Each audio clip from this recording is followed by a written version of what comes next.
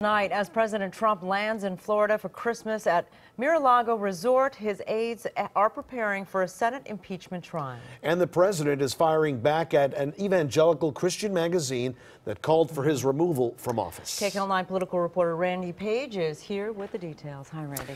Hi, this impeachment has been going at lightning speed, but now it's come to a stop. The impeachment of Donald Trump, in fact, is in limbo tonight. And as we watch two master tacticians make their moves, House Speaker Nancy Pelosi is deploying the impeach and hold gambit, while Senate Majority Leader Mitch McConnell says, "Go ahead, I dare you." And the nation watches and waits for one of them to blink.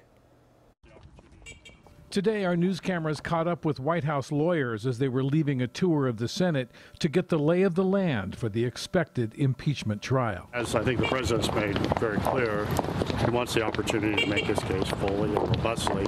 But nothing can happen in the Senate until Speaker Nancy Pelosi delivers the two articles of impeachment that passed on Wednesday. When we see the process that is set forth in the Senate, then we'll know the number of managers that we may have to go forward. Democrats say they want to make their case fully and robustly as well by calling key witnesses to testify, including acting White House Chief of Staff Mick Mulvaney and former National Security Advisor John Bolton. Witnesses who may have direct knowledge of the president's actions surrounding the withholding of military aid to Ukraine and the president's desire for an investigation into the Bidens.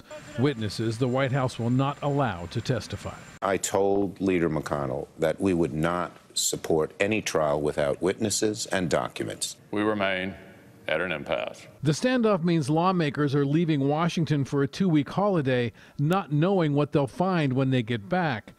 The president didn't talk about impeachment publicly today, but he was busy on Twitter attacking the evangelical Christian magazine Christianity Today that called for his removal from office, describing him as profoundly immoral.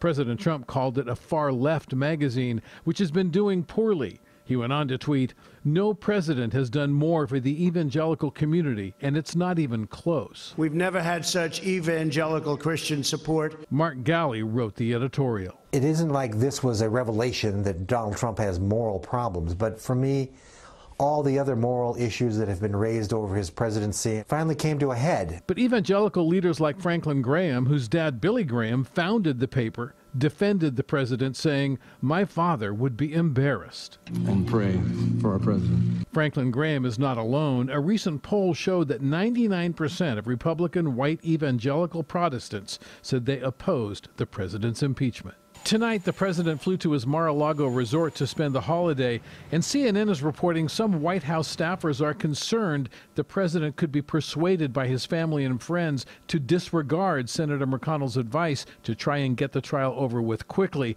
and instead push for a long trial with witnesses of his own, including Hunter Biden and the still unnamed whistleblower, leading to a very public acquittal. It appears McConnell would be happy if there was no trial at all. Referring to reports some House Democrats would like to hold on to the impeachment articles indefinitely, the Senate leader responded, Fine with me. And the wild card in this game could be the president, who wants an acquittal so bad he can taste it, and all he can do is wait.